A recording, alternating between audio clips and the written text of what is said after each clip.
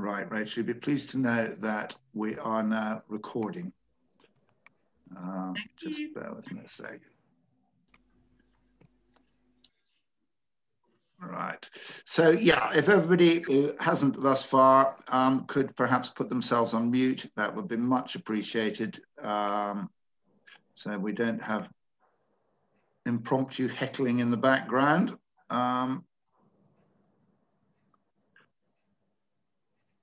Good. Well, good morning, everybody, and thank you for paying attention to your email.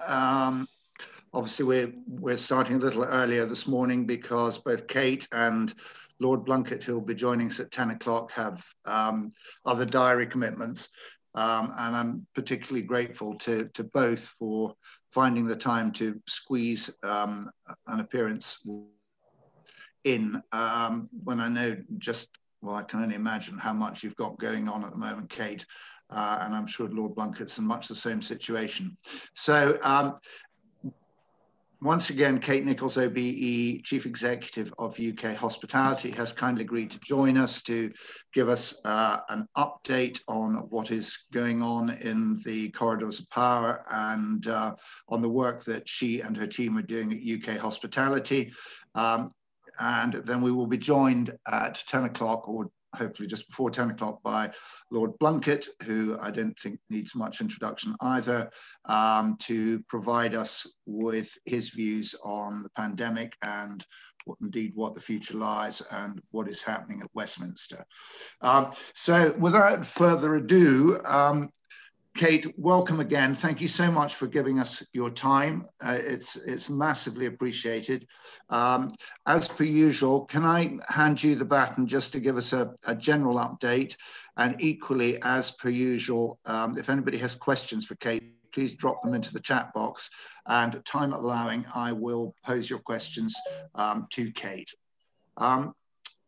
Is that all right with you, Kate? Yep, that's absolutely fine. No problem. Hold on, I'm just going to mute one or two late arrivals just to make sure you're not getting heckled. Thank you. So again, if anybody who's just arrived on the call hasn't muted themselves, perhaps you would be kind enough to do so. Good. Over to you, Kate. Now, as people join, if they don't mute themselves, I'll do my best to keep up with the flow and make sure they are muted. Thank you. And I will just give a very brief overview so that we do leave plenty of time for questions.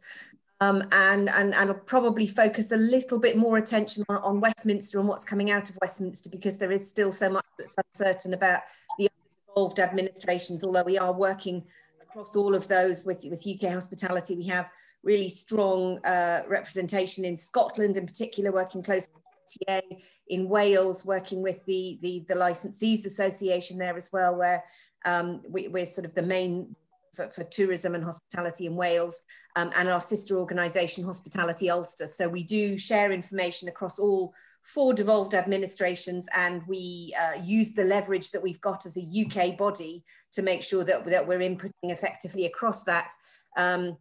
And also making sure that we can deploy all the tactics that are at our disposal. Where Westminster says something helpful, we can cascade it out.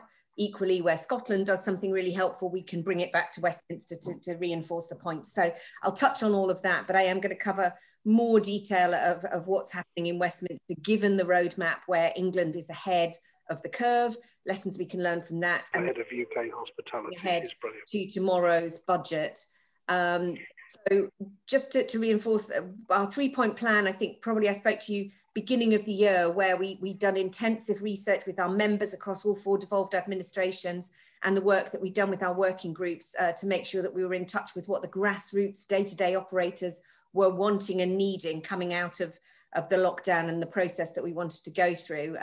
So we have sort of once a week, we have meetings with small pubs, large pubs, small restaurants, large restaurants, independent hoteliers, hotel chains, and all of the other areas that we represent, to make sure that we're totally touching base with what's going on there, and also getting their feedback on the economic impact. And I think that's really been the bedrock of what we've been doing over the last couple of months, is to make sure that that is fed in at all levels. And we know that the influence that that has had, where we've got evidence-based research, clear understanding of the economic impacts of all the various decisions, and scientific independent evidence as well about risk mitigations that have already been taken. That stood us in really good stead as we've been influencing policy to try and get the reopening roadmap going through successfully. Not as quickly as we would like in all of the administrations, nowhere near as much detail as we would hope for in the three other devolved administrations other than England, but that evidence base has been absolutely critical. And again, it's been shared collectively around the UK, and it's that leverage of a strong national voice being able to get that leverage and push. So all of the devolved administrations have had a separate independent research from EHOs looking at our mitigations against the risks identified by SAGE to prove that hospitality is safe. They've had economic analysis to look at exactly what it means for every single bit of restriction that is imposed upon a business. What does it do to revenue? And then we've placed that against the support measures. So just coming out, that's the sort of background of what we've been doing to get to this point. The roadmap that we've got in England now, I think, provides a really good template. And again, our teams have been taking that back out, working in concert with the tourism associations and tourism alliances in all of the devolved administrations. Key points that we've emphasised the need for: an indicative timeline and clarity around dates. England, obviously, we've successfully got dates. They are indicative. They are no earlier than. But as we saw this time last year when we were talking to Westminster about reopening, as soon as you get dates out in the public mind, they start to firm up. And the 4th of July was a no earlier than date last July in England, and it became very firm. So the things that we asked for were indicative dates if we couldn't have exact, a clear timetable and scheduling for reopening with a sequence so we understand what we're going to do, a commitment to notice.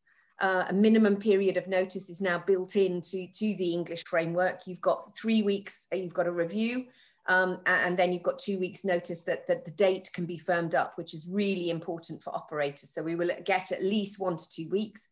And then most importantly, a hard backstop. The really important thing that we got out of the roadmap from the Prime Minister was 21st of June, all legal restrictions on social interaction, socialising, and the operation that goes alongside it are to go.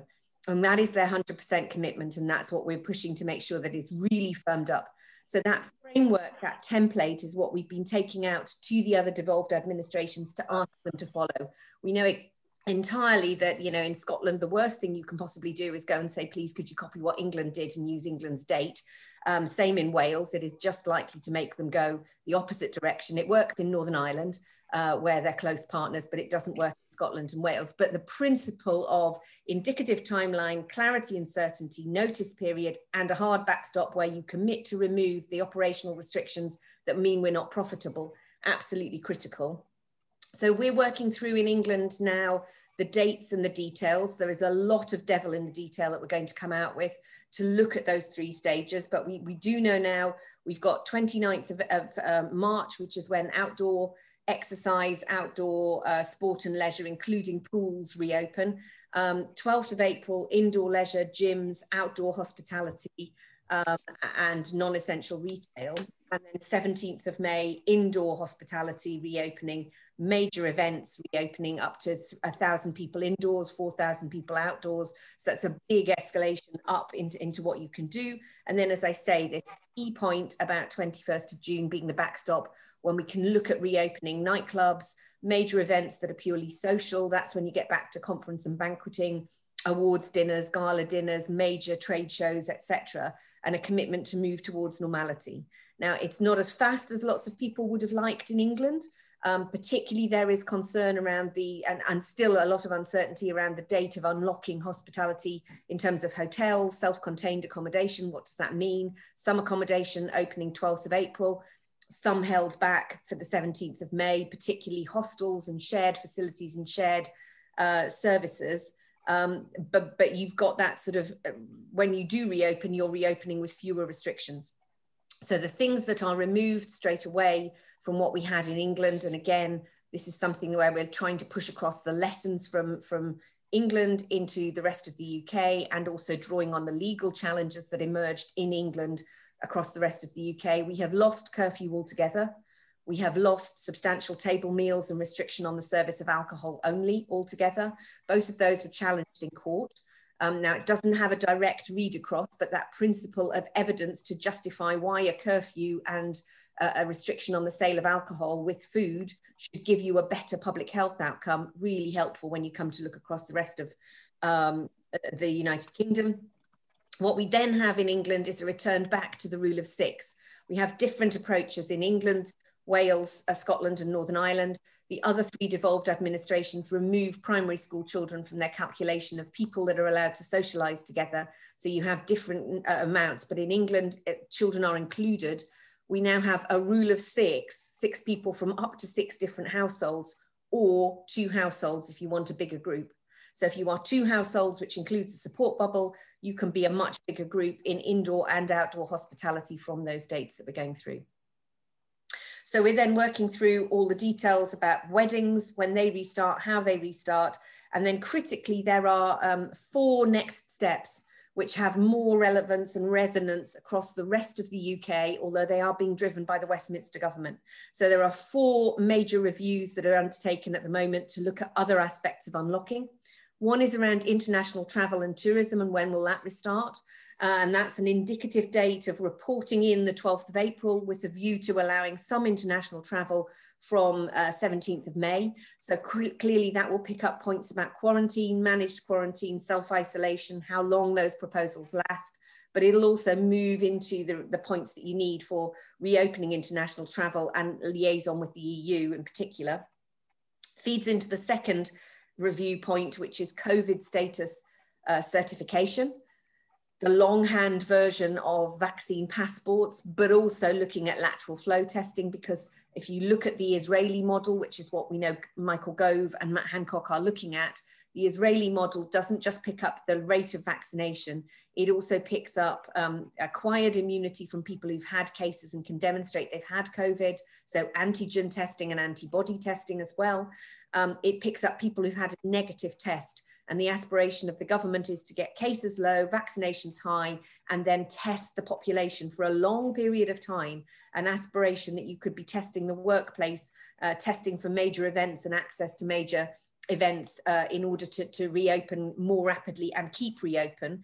There's research out there that suggests a lateral flow testing and surge testing of the type they've been doing around new variants, where you sort of do it for a period of 3 to 4 days over a long weekend. It has the equivalent, if people follow it through with self-isolation, of a 6 to 10 week lockdown. So the key to allowing reopening without having second and third waves and going into future lockdowns is seen by the government as being lateral flow testing. And this is where the UK is more in terms of strategy and approach that it's adopting. So that is a second huge piece of work. It is, however, being chaired by Michael Gove. Therefore, it will happen. So the idea of should we have vaccine passports, shouldn't we? The debate around do you need them, will we have it? Michael Gove is a firm believer and a convert to that. He's the most hawkish in the cabinet. If he is chairing that, it's got a predetermined outcome, so we need to work with it. So you will see that coming through. Then 2 other bits that are sort of in train. One is in train already, which is events pilot research, which will look at lateral flow testing for opening up the bigger events, the mass events that are 4,000 people plus. So that's your Cheltenham Gold Cups, your return to sort of full outdoor sport and sports fans, probably just ahead of the Euros coming to the UK. But it'll also look at places that can't operate with social distancing. So cinemas, theatres, nightclubs, it'll look at potential for COVID status certification and lateral flow testing as part of that. And then the final review is around social distancing, which will look at, are there any residual restrictions that we need to have post 21st of June, when the other restrictions fall away. So you can go back to table service in England, you can go back to more than the rule of 6 and having restrictions on your social life. likely to focus on including face masks being kept for longer, some potential residual social distancing in terms of space and ventilation for longer until the whole adult population is vaccinated. But the clear thing we've got, and the thing that helped us unlock the roadmap at Westminster level, was an exit strategy linked to vaccine rollout, linked to a move away from just being focused on deaths, hospitalizations and cases, but actually linked to vaccine rollout and pace of vaccine rollout, and also the sort of any surge that hospitalizations and cases might overwhelm the NHS. The only thing that is a sort of fly in the ointment potentially is new variants, but the vaccine rollout should help with that. And so the pace and scale of rollout is what is determining the approach and the lockdown. So that data, not dates, is something that we can translate across and have been translating across to push for as early a possible reopening date from all the devolved administrations. And then in other steps, clearly that ties in with the budget, which is coming tomorrow, where you now have a sort of defined area and length of time when support might be needed to get people to reopening. And then the debate really that we've been pushing the hardest is not about support to reopening, it's support for longer, and the length of term of the support and the extension of the measures as we come out of this, the high level of indebtedness that we're going to face in hospitality after protracted periods of closure, and restricted trading. So, you know, on average, it's been about 10 months of closure, 10, 11 months of closure out of the last 14 by the time we get to sort of an England reopening of May, June, longer in other devolved administrations, but severely restricted trading ability. So that level of indebtedness, particularly around rents, and the finance, so the length of support through recovery being essential. Key ones there that are UK-wide, the VAT rate, the lower rate of VAT to be able to build back shattered balance sheets, the business rates, 100% holiday, although business rates is a devolved matter, it's important for the devolved administrations to have the consequentials flowing from the budget. So what the Chancellor does for English businesses flows through, as we saw at the weekend with those grants. There are immediate consequentials flowing through to give the Scottish Government, Welsh Government, Northern Irish Government more headroom in advance of elections to be able to give away some additional grants. So we are exerting maximum pressure for them to use that. And then the final bit about furlough, clearly again, a UK-wide issue. How long will it last? How long will it be extended? And how will it be tapered? And a key message that we're taking to the Chancellor with all of these is there is no point just kicking the can down the road and moving one cliff edge to another. You now need to work with the industry to get an exit strategy from support measures so that they don't just fall away and the industry topples over. Because we've survived the black swan last year. It's the grey rhinoceros of debt and continued uncertainty and continued problems that will cause many more businesses to fail after we get out of reopening and into recovery. And then a final piece that we're working again across all devolved administrations, although this will be differently nuanced according to regulatory frameworks, is about longer term reform, building back better, building in resilience to tackle some of the structural problems we know we've got, like the structure of business rates, structure of landlord and tenant planning, licensing, to give a platform strongly for more rapid growth, more rapid recovery and investment, and a return to sort of cultural renewal and renaissance. So that's our key messages that we're taking forward through the budget and beyond. And in England and separately in the devolved administrations, there are tourism recovery strategies, there are urban renewal strategies where we're making sure the grassroots concerns are fed into that. The one final point that seems to be missing in all of this debate in England, and I haven't heard it in any of the devolved administration discussions, there's a lot of talk about tourism and leisure, much less talk about return to work. And that is clearly the big challenge that we are going to be facing as a sector, particularly city centre businesses, as it takes much longer to get people back into the habits of work. We flush out and realise what changes have come about centrally as a result of a protracted period of working from home, and our cities grapple with how they recover from a change in business travel as a result of that. I'm going to pause there because that's probably enough to be getting on with.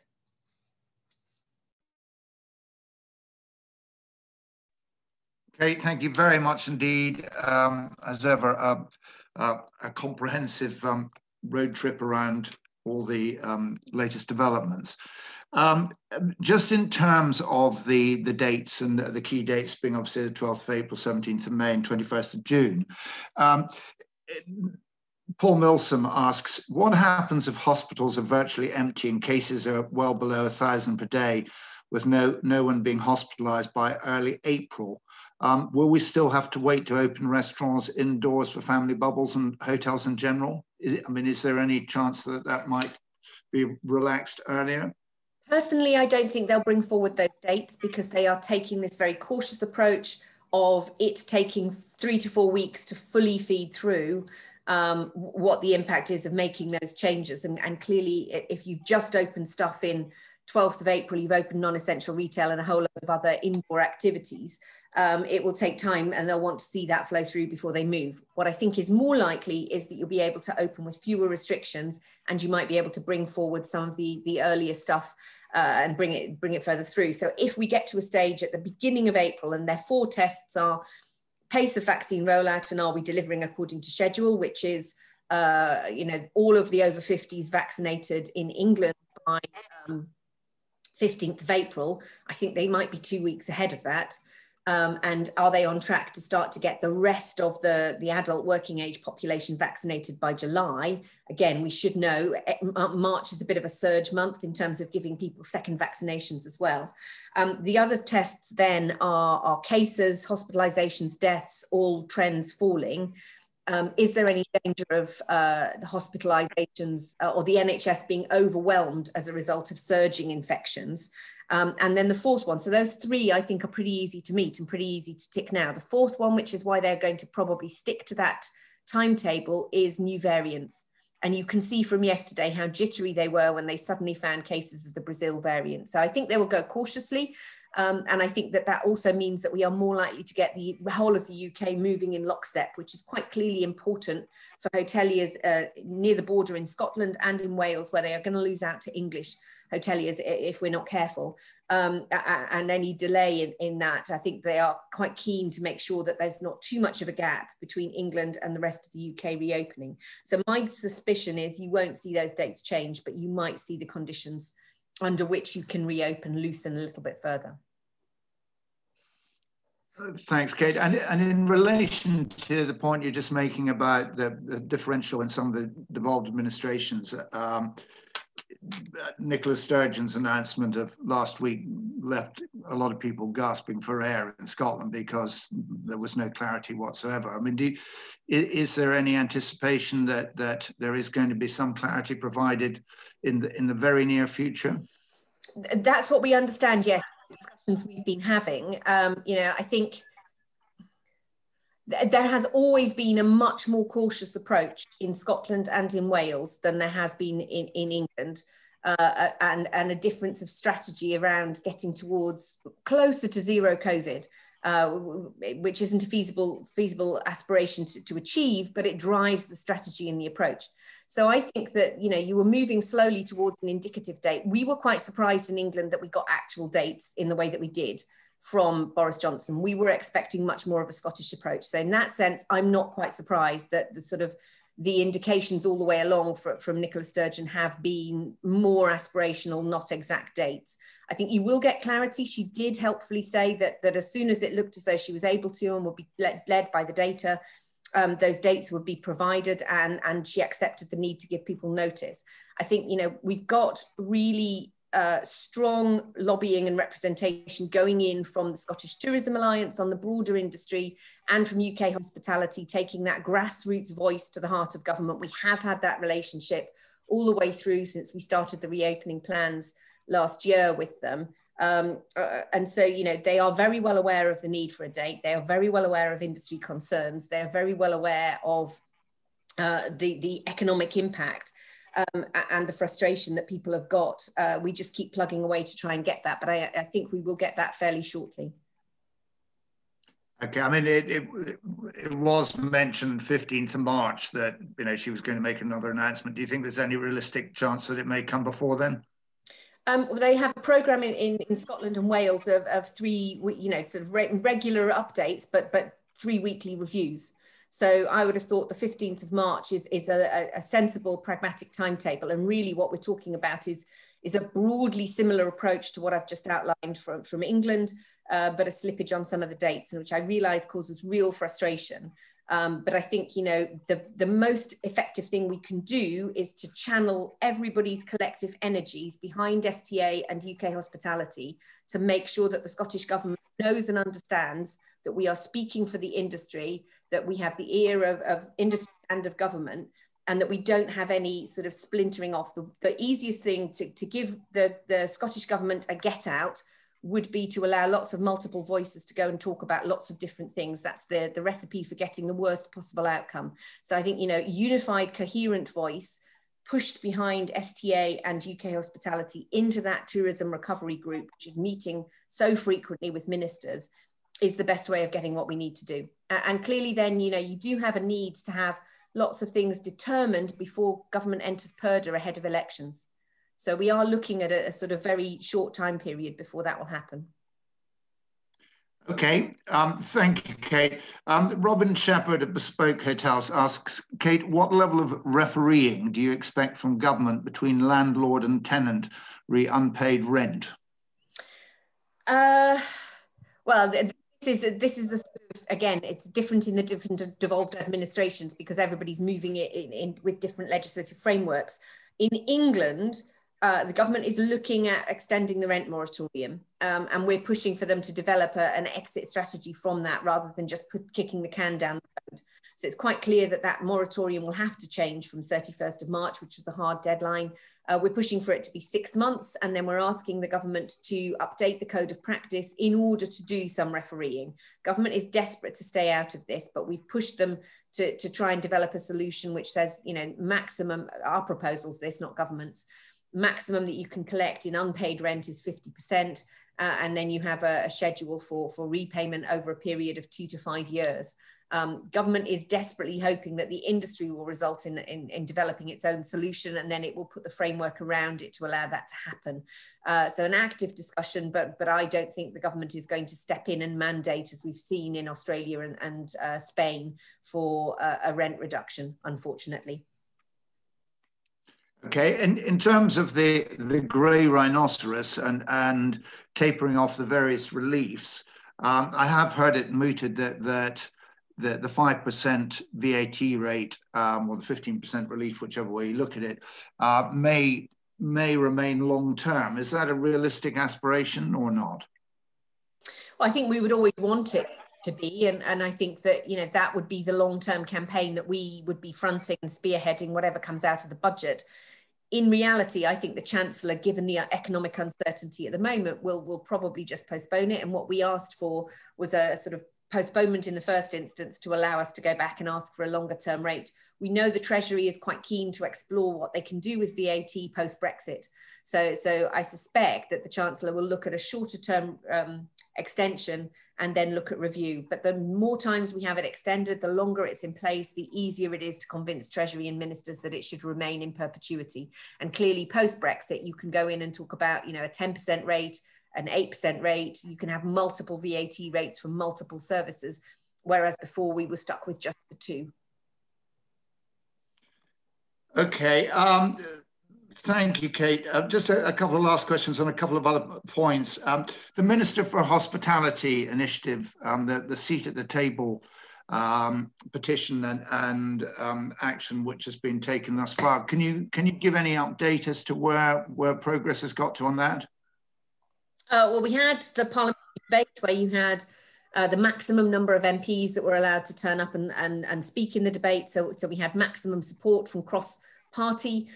Followed up the next day by a tourism debate, again, maximum numbers. So hospitality and tourism and the need for strong representation for hospitality is continuing to be discussed within government. Boris Johnson wrote back to the campaigners.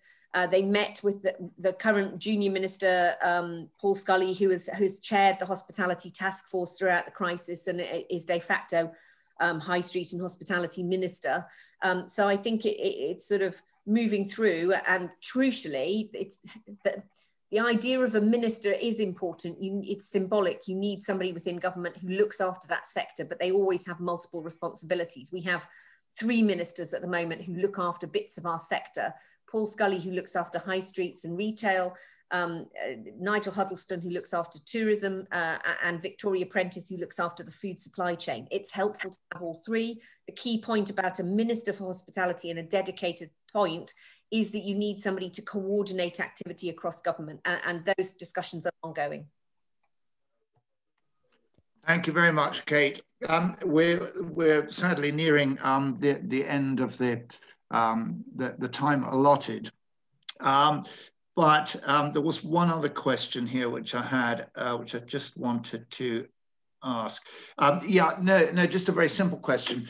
For those on the call who, whose businesses are struggling, is there any direct support, and I don't mean financial, but any advisory support or help that they could get directly from UKH? I mean, what sort of support are you able to provide as an organisation? Yes, we provide support free of charge and freely available to all of the industry in terms of advice, guidance, advice on compliance, particularly around COVID and reopening. And there's general advice and guidance to signpost people to other areas of support, government grants, funds that might be available through LEPs and those sort of things. And then if you are a member of UKH, but you have to be a member to access it, we have a range of legal helplines, financial helplines, advisory through to professional services, so employment law, planning, licensing, landlord and tenant, all of those kind of sort of professional services and advice, as well as a range of insight and intelligence to be able to inform business planning going further. But the detailed support is only available if you're a member. People are very welcome to contact me, and I can put my contact details in the chat if people would like to discuss membership. It starts from £350 a year for a single site. So I'm very happy to discuss membership with anybody and then provide links through. But those helplines, those free helplines and advice lines, only available if you're a member, sadly. That's very kind. Kate, thank you again for your time. It's hugely appreciated by us all. I think we all slightly feel that we're living in a bit of an information vacuum. So to get it from you, and when we know you're so well connected and so well informed, is comforting, if nothing else. And at least there is a glimmer of light at the end of the tunnel now. So hopefully we can all move forward together into sunnier uplands. Well, thank you. Kate, thank you very much. That would be good to look forward to. But as I say, nobody needs to live in an information vacuum. That's the purpose of a trade body and a membership trade organisation. So that's what we're here to do for you. Kate, go. So happy to help. Hello. Hold on, I've got. Hello. Yeah, we have Lord Blunkett. I just wanted to say before Kate goes, what an impressive presentation. If every sector had someone as articulate, well-informed and well-connected, they'd be doing very well. Thank you so much. That's very kind of you. I've enjoyed it. In fact, you've made my contribution totally redundant, Kate. I don't think that for a minute, but thank you. Kate, thank you very much indeed. And I do hope you might hang on to what Lord Blunkett has to say, and I hope you'll come back in perhaps a few weeks and give us a further update. Very happy to. Thank you. That's very kind indeed. Thanks so much, Kate. Lord Blunkett, welcome. And thank you very much for sparing some of your time today. And I'm sorry we've kept you waiting for a couple of moments. No, I was fascinated. I've been listening to Kate for some time. And please make it David. Thank you very much, David. Well, before I give you free rein, David, I just wanted to give a brief introduction for the benefit of those on the call, albeit I don't really think any introduction is required. But for the benefit of all, David Blunkett was awarded a peerage in the Dissolution Honours List in 2015, taking the title of Lord Blunkett of Brightside and Hillsborough in the city of Sheffield. David was Member of Parliament for Sheffield, Brightside and Hillsborough from 1987 to 2015 and a member of Tony Blair's cabinet for 8 years from 1997. He served as Education and Employment Secretary, Home Secretary and Secretary of State for Work and Pensions. He is currently a Professor of Politics and Practice at the University of Sheffield, Chair of the Board of the University of Law, chair of the Heathrow Implementation Steering Group, and is involved in a range of voluntary and charitable organisations locally and nationally. But I suspect, perhaps most importantly of all, he's an avid supporter of Sheffield Wednesday Football Club. Lord Blunkett, thank you so much for giving us your time and welcome. If I may, can I simply hand you the baton and let you tell us what your views of life are at the moment? Well, firstly, obviously you've touched on quite a lot of the issues that are predominant for the sector with Kate, and you've been discussing it internally for all these months. My take is very simple. There was a time when chancellors lost their job for briefing what was going to be in the budget. These days, they would lose their job if they didn't brief what was in the budget. And obviously, all of us know pretty well now, with some surprises, obviously, because chancellors do this, as to what is going to be said by Rishi Sunak tomorrow. And it is pretty clear that they're going to continue with some of the things that have been helpful in literally the survival of hotel and hospitality in a way that you desperately need to continue, but with some added factors. The desperately needed is obviously the VAT reduction, which you've already been talking to Kate about, and I think that's almost certain to happen. The flexibility that now exists with the use of VAT should be interesting, because he may well wish to redeem some of the losses by, if you like, taking an imaginative, creative view about VAT in terms of non-food items that are now a feature of delivery as opposed to collection, but that's not part of your industry.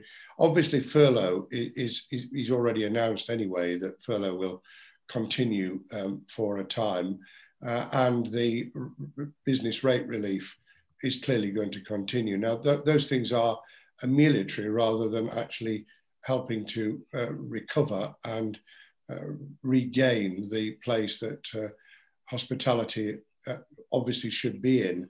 And that's down to the release of people being able to travel, to enjoy holidays, to be able to pick up the business element of hospitality, and of course, to be able to encourage people to have the confidence to do so.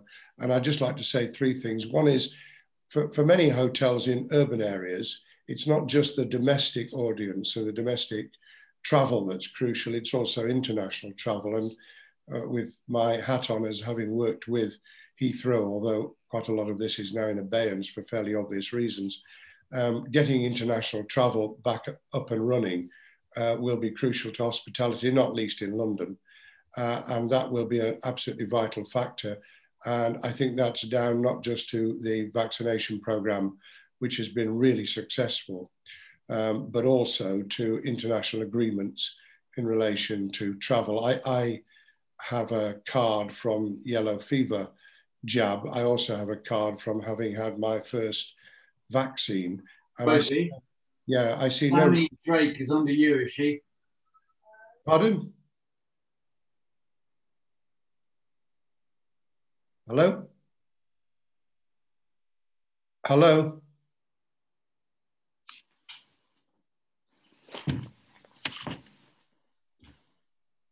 Sorry, I think David's now left. Yeah, I've been cut off. Hello? You're on mute. Roddy, you're on mute. Roddy, you're on mute. Okay, you're fine. David? Hello, can you hear me? David, yes, we we're can absolutely hear you. Fine. Okay, sorry. I was just talking about international travel and the importance of getting agreement with other countries as well as the vaccine program ourselves, because quite clearly, until we get international travel up and running, many parts of the industry will continue to be detrimentally affected, not least in major cities like London, and that would be true of Edinburgh as well. But actually, it's all about confidence. And I think I happen to be an oddball in terms of my own party, because I think that we should have greater belief that the vaccine is and will be successful in not removing, but damping down sufficiently the spread of the virus to make it possible. Got that available. It's there. Apologies, Lord Blunkett. He's been muted as well. You're still very much with us. Okay, thank you. Thank you very much. That we should actually try and get up and running before June. I understand the government's dilemma. They want to use the data rather than the dates. But as Kate was saying, in England, we do have the dates. And I think it would be possible by the 12th of April to be able to give a much clearer picture of opening fully from May onwards. And that would be a major boost, because in the end, it doesn't matter what the Chancellor does in the terms that I've described and which Kate was talking about. In the end, it's getting people actually into the hotels, into the restaurants. It's the footfall, it's people actually feeling confident to go back to what they were doing before this time last year. And once we get that confidence going, then I hope that that will create the economic activity and the economic environment that will allow gradually the hospitality industry to get back to what we knew as normal. I think there will be changes. I think people will, many people will have built up a desire to travel, but if it's in a burst followed by a further retrenchment, that would not do hospitality any good. I think we saw last August the way in which Eat Out to Help Out was embraced as an economic boost, but actually also quite clearly assisted in spreading the virus. What we don't want is a boost followed by retrenchment. So I think we need other measures to work out how best to respond to outbreaks and to incidents so that we don't end up with a mass closure again. And that does mean planning ahead. And I think the one thing that I would say this morning is that we need consistency. If the government will hold their nerve and the opposition won't push them into even greater caution, then I think we can come out of this with a smooth trajectory upwards rather than an upwards followed by a downwards. And I think that is about understanding that either we believe the virus is a great boon and success, which I do, or we don't. And if we do, then we should have the confidence to go forward and hold our nerve when there will be blips, as there will be in the next 3 weeks as children return to school. Crucial element in testing that out, followed by a fortnight's Easter break.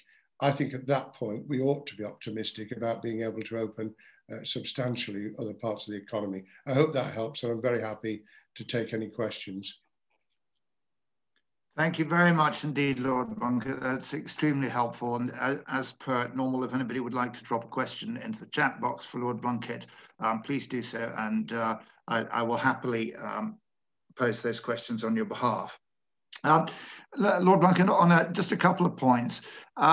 There are various elections in the offing in different parts of the country. Do you see any likelihood that any of those will be pushed back as a result of the current crisis? No, I don't think the government have been very clear. In fact, they've announced that there will be door-to-door canvassing, which is quite bizarre, actually, in terms of locking down in other elements of the economy where measures were and can be taken that obviously safeguard our health and well-being, as well as building confidence.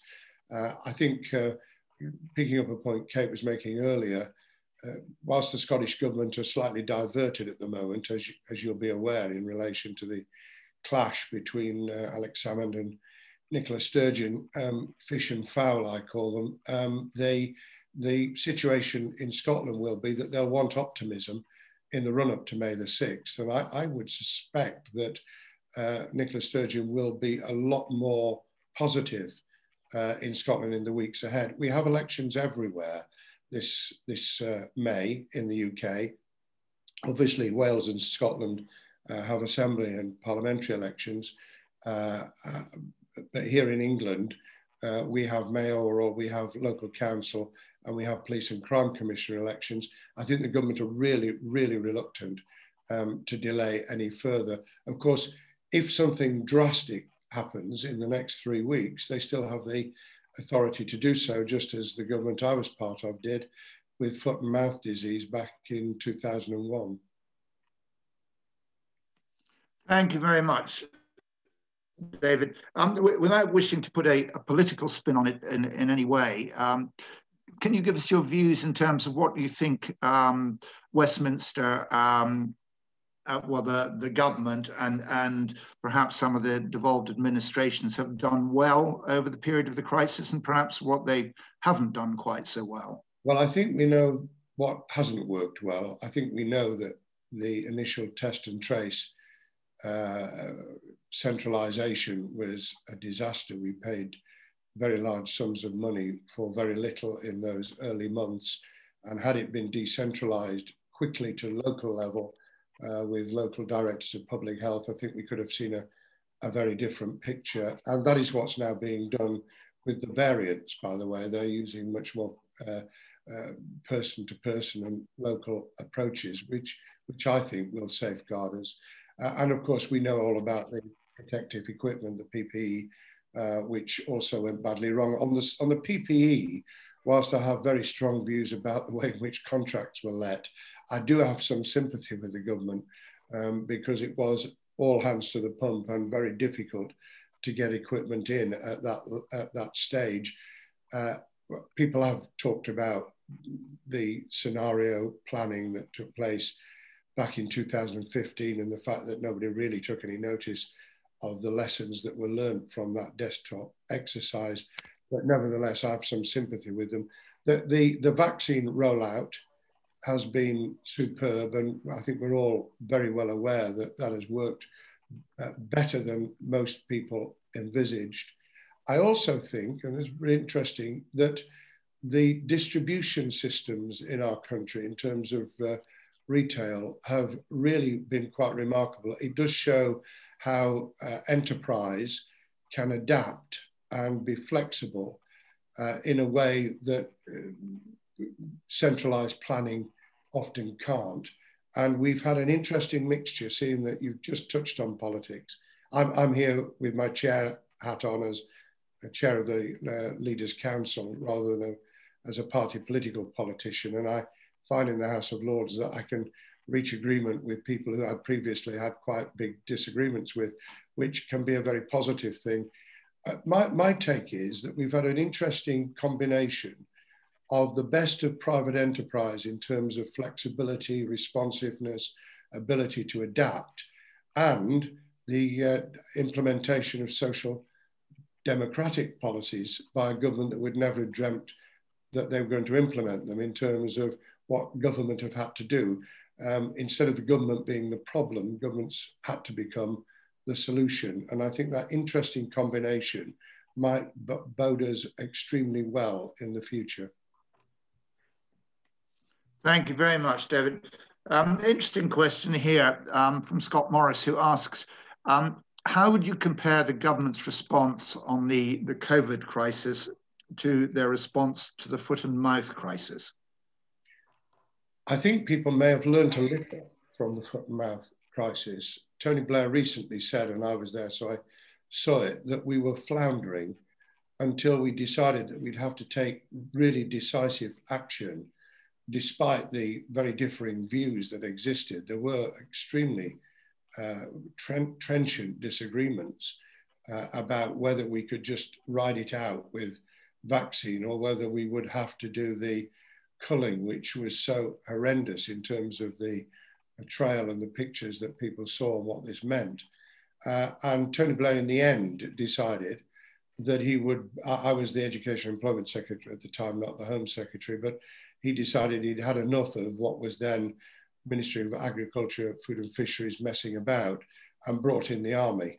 And I happened to have written an article in the Daily Mail shortly before Boris wheeled out the army at one of the press conferences. Now, that wasn't cause and effect. It was that actually behind the scenes, they'd been bringing in the logistical expertise of the army, and they'd been using the experience that had been gained previously. So I think that actually in an ironic way, 20 years on, we actually saw some of the lessons having been learned about that decisiveness and the logistical challenge. We were also helped this time by volunteers. I mean, they're unsung heroes, people who volunteered in very large numbers to help with the organisation of the vaccine delivery and the vaccine being actually injected into people's arms. And that has also been a great feature, which I hope we'll be able to use and pick up on in the future. The tragedy of the foot and mouth disease was not so much, although I might be shot down for this, the farmers who got compensated.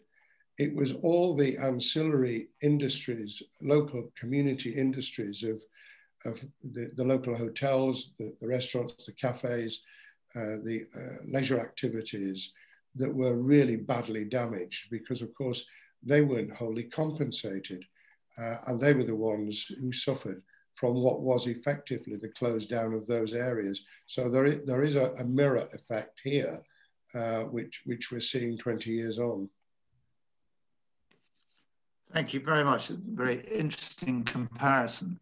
It strikes me, David, that over the period of the COVID crisis, that actually the opposition parties and the government have worked much better in tandem. There seems to have been much less party political sort of babble in the air. I mean, is that a fair sort of assessment of what's going on? And do you think that will last, or do you think this will be short-lived until COVID has become a thing of the past? Well, here's a twist. I think that Keir Starmer's caution in relation to moving too quickly and unlocking too quickly has actually resulted in Boris being more cautious.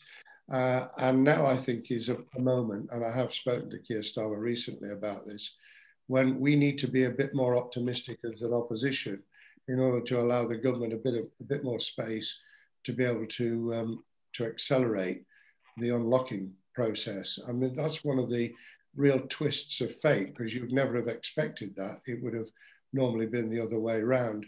I think on recovery, we have an interesting juxtaposition of an opposition suggesting that this moment in time, increased taxes might not be a good idea, and an ex-foreign secretary in the form of William Hague this morning in the Telegraph saying it's unrealistic and taxes must rise. I think we need to be very careful which taxes, because the one thing that will get us out of this is growth. The governor of the Bank of England is very clear that as far as the borrowing is concerned, we can deal with that over the next half century if growth exceeds the cost of servicing the debt. But what we can't do is continue borrowing in order to spend on day-to-day services. So we need to restore the income coming into the government for day-to-day revenue expenditure very quickly indeed. And I think the general feeling is that you've got to be extremely careful not to damp down that growth and that recovery by taxing the wrong people at the wrong time. My feeling is that we should have a windfall levy on those who have done extremely well during the pandemic.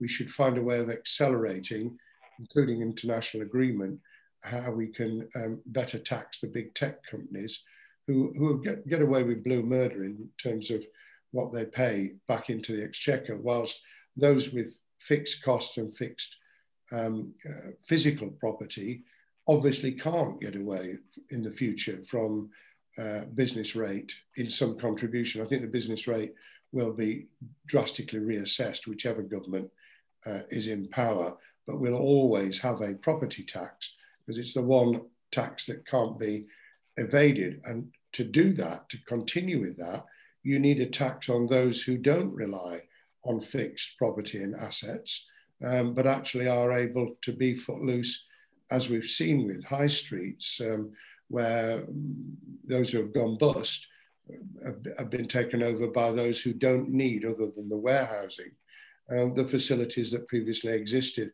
which is why I suggested at the beginning of this discussion that there might have to be a real radical thinking about the way in which we use VAT.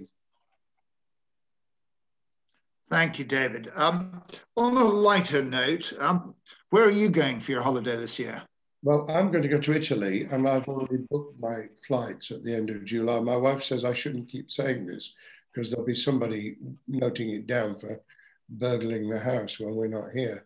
And I shall be very careful to get the neighbours to keep an eye out. I just think we've got to be optimistic. I just think we've got to feel that we can do that. I've got some plans for travel domestically as well. And I'm really looking forward to the spring and summer, which I think saved us last year and will save us again. This time, I hope that people will be able to travel in July, August, September, October without the blowback that we had last year. I think that's why the vaccine has been so important. But also, people have, on the whole, people have understood the measures that they have to take, including hospitality having taken phenomenal steps to put in place safeguarding. When I went out to restaurants before the November lockdown, I felt safer in that environment than I did in just moving about, because people had taken really careful steps. And I think that should be acknowledged and recognised in unlocking and in the recovery programme. Thank you. And I tend to ask our guests to peer into their crystal ball at some point in the dialogue. And you know, we've all got a crystal ball, but I think most of them are pretty foggy. But if you sort of cast forward 12, 18, 24 months, how do you think life may be at that stage? Will it be a return to what we used to know as normal, or do you think there will be underlying differences in the way that life is conducted? I think in terms of what we might call the superficial economy and at least the job market, within 2 years, we'll have recovered, we'll have bounced back in the jargon much more rapidly than people think. I think there are underlying challenges which I've got to find a way of describing carefully, which is, if you think that currently, depending on who you listen to, there are about 4.5 million people on furlough. There are many people who are working from home but will be expected not to and will possibly have part of their week in the office or the facility. I think we've got a real problem in remotivating, in re-engaging, in people getting back the structure of their lives. And I think that's going to be a big challenge in terms of both productivity and get up and go, and as well as mental health. And I think we'll probably need a program which actually starts to try and address that. I would describe it as re-energizing both socially and economically our country, because if you talk to people, including those who are working very hard online and for very long hours, the structure has changed in their lives, and reasserting a more, in quotes, normal pattern of life, I think is going to take some considerable time, and we'll find people struggling to be able to achieve that. It's one reason why, because I'm allowed to do so, I'm continuing to go down to London, as I will later today, and to work inside the Palace of Westminster Tuesday, Wednesday, Thursdays. Literally, I don't have to. I could do it online. I wouldn't receive the allowance, but I could do it online, and it would make life easier. But it would also make it virtually impossible to get back into some sort of normality quickly once the lockdown's over. And I suspect a lot of people feel the same way. David, thank you very much indeed. We've sort of arrived, very sadly, at the witching hour, but I want to thank you on behalf of all of the 120 or so people who've been on the call for your time today. It's been massively appreciated. I mean, you're talking very much to a grassroots of the hospitality, leisure and wider tourism sector, and we're all hugely grateful. In fact, there's a very nice comment that's just been dropped into the chat box, which I will read to you, which says, "Well done, Lord Blunkett. What a brilliant and sensible politician. Wish we heard more from people like him rather than the endless sage scientists who are loving the publicity." So I think that's a very solid, ringing endorsement of you, and thank you so much. It's hugely appreciated. Thank you for the comment, and thank you for having me. And I keep reminding the people who appear all the time with doom and gloom that most of them, in fact, virtually all of them, are still getting their salary. Go well. Take care. Indeed. Thank you very, very much indeed, David. Bye. Thank you. Bye. For the benefit of everybody else, I hope you enjoyed that session with Kate, who was, of course, as informative as ever, and David Blunkett, who I thought was very perceptive and very interesting. Next week, we have Fergus Ewing, Scottish Minister for Tourism and the Rural Economy, and some new guests, David Hossack and Julian Troop from Colliers International, who are going to talk particularly about the hotel property market, values, transactions, and what the future might hold. So that also promises to be a very interesting session. So until next week, again, take care, look after yourselves. I hope you've enjoyed today. Thank you very much indeed for taking the time to join us, and look after yourselves. All the very best. Take care. Thanks, Roddy. Bye, Roddy. Bye, all. Great pleasure. Great pleasure. Thanks, Roddy. Thank you, Roddy. Cheers, Roddy. Thank you. Thanks, Roddy. Great pleasure. Thanks, Roddy. Thank you, Roddy. Thank you. Thank Great you. pleasure. Thanks. Well done, Roddy. Thanks, Roddy. Thanks, Roddy. Great pleasure. Great pleasure. Cheers, cheers. Bye-bye. Thanks.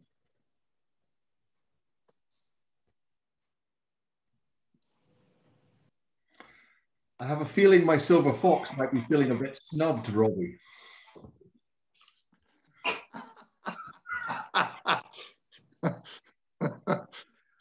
Well, the problem is I really need somebody with a UK-wide perspective, and the silver fox is Spotified.